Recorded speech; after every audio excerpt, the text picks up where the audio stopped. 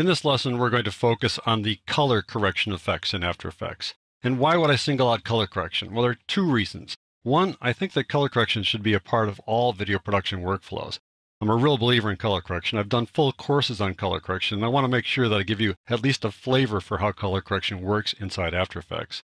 And two, there is a very powerful, full-featured color correction product built into After Effects that a lot of folks just don't even know exists, and I want to show that to you. At least give you a feeling for how it works and point you in that direction. So to follow along, go to Working Files, After Effects Projects, and open up 1305 Color Correction. We got a couple of folks here, the Watermelon Harvest and these girls running. Hold that for a second. There they are. We're going to do some color correction on both of them, whether they need it or not, but they both need a little bit of tweaking. Let's go down to color correction here inside the Effects and Presets panel, and you'll see there are plenty of so-called color correction effects. Now, I'm here to tell you they're not all color correction effects, but they're definitely color-oriented effects. When you talk about color correction is a two-step process in general. The first step is to adjust tonality, that's brightness and contrast, and the second step is to adjust overall color cast. And then there are many other possibilities after those stages, but those are the two main things you do when you do color correction. And we're going to do both of those in this lesson. And if you look at these guys, hardly any of them have anything to do with tonality or color cast. They're just color related or tonality related. Let me just run down here and show some of the fun things in here, and then we'll move on to some of the more practical things. I like the change to color effect. I've talked about that before. It allows you to pick a color from the image and change it to something else. That's pretty much fun. I like that. I also like working with the colorama. It allows you to create some absolutely wild color schemes.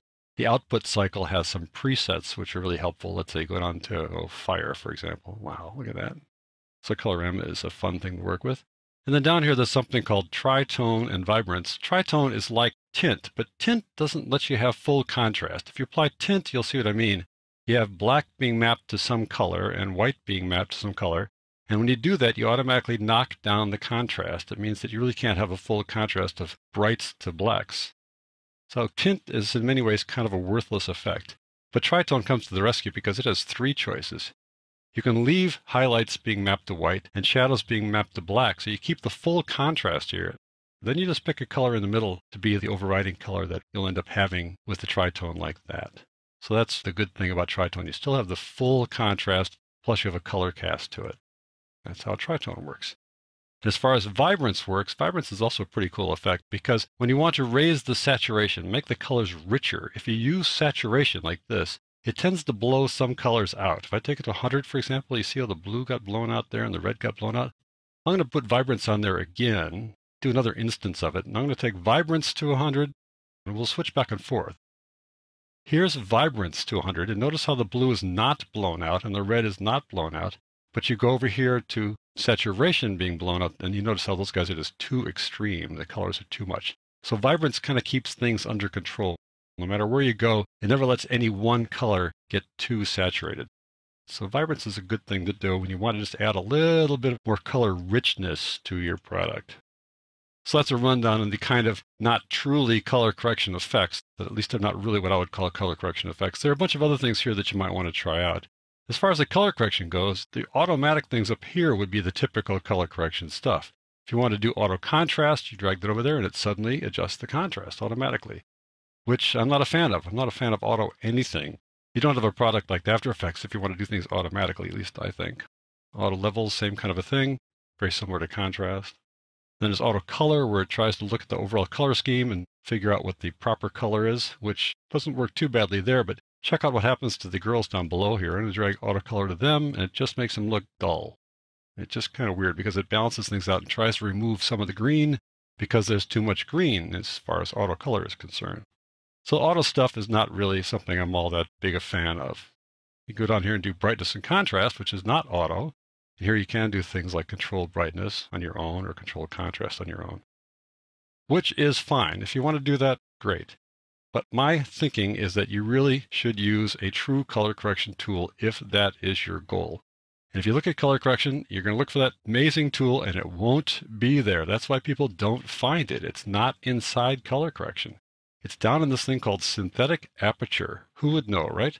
But inside synthetic aperture, there's something called SA Color Finesse 3. Let me open that up by just opening up here in this particular clip. And there you have it. And where is it, right? Well, there's a simplified interface here, and I'm going to open it up, and it won't look all that simplified, right? Oh my gosh, look at that stuff. You've got curves and you've got color wheels, okay. But more importantly, we can go to the full interface. Let's do that instead, because that is the real workhorse. And it essentially is a separate program. And to understand how this program works, you really need to look at the manual. Let me show you the manual.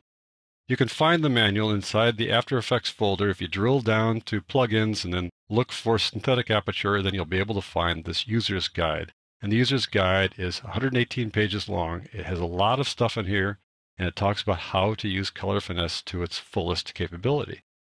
It is a great product, and it comes with After Effects and lets you do a full range of color correction.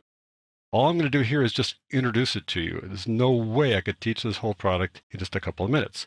So let's go back now to Color Finesse. The two main things you want to do with color correction is to adjust tonality and then color.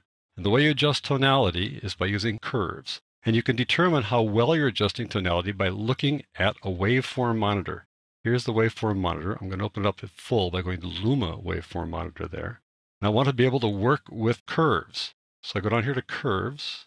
And I'm going to work with the master curve, not the rest of the guys, just with master, where I'm dealing with red, green, and blue all at once. And I'm looking at this waveform monitor, and it shows the luma values, the luminance or the brightness from left to right. So you can see that it gets a little bit brighter in the middle. The white shirt here shows up right there. This guy's white hat here shows up right about there. That's the bright area. Down here it's dark. You can see the overall quality of this clip is that it's kind of dark. Down here at the bottom is black at 0 IRE it's called. And the top, that's 100, that's the brightest area, and there's barely anything fully bright here. It's kind of a dark clip. So we want to lift up the luma. We don't want to bring the black down, but we want to lift the white up. So if we were to bring the black down, we go down here to the bottom left-hand corner of the curves and drag that point down there to the right, and that'll bring down the blacks. But we don't want to do that in this case. We don't want to lift them up either, because we do want to have black touching the 0 IRE line. So we leave that alone, basically. But I do need to lift up the highlights. They're barely touching the 100 line. I need to bring up more highlights. You do that by clicking up here and dragging to the left, and that lifts the highlights. You watch the top of the screen, you see some of these guys just now pushing into the 100 line. And that's what you want. You want just a little bit of stuff pressing up against the 100 line, and now you've got enough highlights and enough shadows to fill the full range of brightness values. Now what you need to do is kind of lift the midtones a little bit, just to kind of add overall brightness to the image. You do that by clicking in the middle here and just kind of dragging up a little bit, not much. And you can eyeball it over here, but you can also see that you're spreading out the values a bit here, and that's your goal. That's step one. Step two now is to deal with color. You deal with color on the HSL, hue, saturation, and luma, clicking on this to get there, and then clicking on hue offsets, and you get these color wheels. And the color wheels allow you to adjust the color cast. If there is kind of a general color cast to an image, you can use this to adjust it. And to see this in action, to see it with a scope, you go to the vector scope. The vector scope shows you color cast. Notice how it's red here, green here, and blue here. Look at this scope. Red up on the top, green down here, blue here. It matches the scope here. This color wheel and the scope match each other. So right now the scope indicates that we've got kind of a little bit toward blue and cyan, a little bit heading that way, because there's a lot of green in the image. There's a lot of the kind of bluish green foliage there. So that's logical that it's that way. But we can pull it a little bit toward the red and the orange and the yellow, just a little bit, by clicking on the center here and pulling it just a little bit that way. And notice how we're moving that scope around. See it move there? Move it a little bit, and I think that ends up being pretty good. So we click OK, we're done.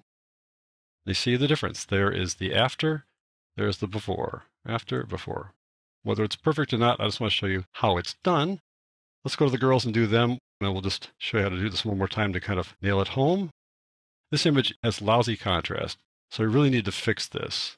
So we're going to go over there and drag Color Finesse to them, open up its full interface, and do the same routine as before. Take care of tonality first by going to the Luma waveform monitor, switching over here to curves. You can see now that we have no blacks and hardly any highlights. We need to bring the blacks down so we get some more contrast, more tonality. So I'm going to drag the blacks to the right here to bring them down to the 0 line, right like that, just so they touch the line. And right away, look at the image. It's beginning to pop right off the bat. Looks great. Now we're going to lift up the highlights just a little bit, not too much, just to get a couple highlights, just touching the top 100 IRE line there. That's good. Now we might want to adjust the midtones, but the midtones are pretty well spread out here. It's pretty much, I think, working well. We might even want to bring them down a little bit, just a touch.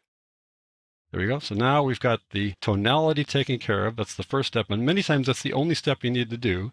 But let's go to HSL anyway. Click on HSL, make sure that the hue offsets are selected here. Let's take a look at the vector scope. You can see that it's leaning toward red and yellow, a little bit away from blue. I want to pull it just a little bit toward blue to kind of center it up just a little bit like this to kind of take some of that red and yellow out. Make it more natural, although people do like things to look warm, meaning orange. But I think that's more properly natural there. And now we click OK. There is the after. Oh, that looks great. And this is the before. What a difference. So there you go. That's just a basic look at the color correction effects. And with my admonition that if you want to do color correction right, you really need to dive into Color Finesse.